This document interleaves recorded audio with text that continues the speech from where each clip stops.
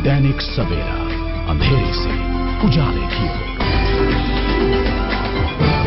बिहार के निबंधन और उत्पाद मंत्री अवधेश प्रसाद कुशवाहा को एक स्टिंग ऑपरेशन में मुंबई के एक कथित व्यवसायी से 4 लाख रुपए लेते दिखाया गया है। स्टिंग में इस बात का जिक्र है कि ये पैसा सरकार बनने पर कथित व्यवसायी को बिहार में कारोबार करने में मदद पहुंचाने के लिए लाया गया था। कुशवाहा हालांकि इस आरोप से इनकार कर रहे हैं, परंतु जनता दल ने इस स्टिंग को गंभीरता से लिया। स्टिंग में पैसा लेने के बावजूद भी कुशवाहा कहते हैं कि उन्होंने कोई पैसा नहीं लिया। वे मानहानि का दावा करेंगे। Bureau report, Dainik Savera TV.